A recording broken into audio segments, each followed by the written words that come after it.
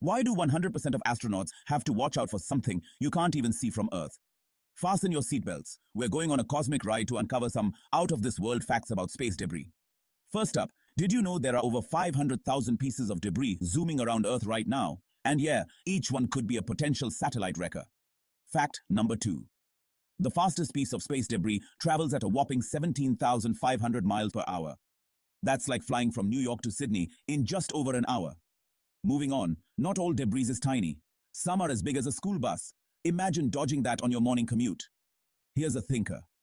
Most of this junk isn't from alien picnics. It's from old satellites, spent rocket stages, and even lost astronaut tools. Yes, literally space littering. Lastly, cleaning up this cosmic mess is tough.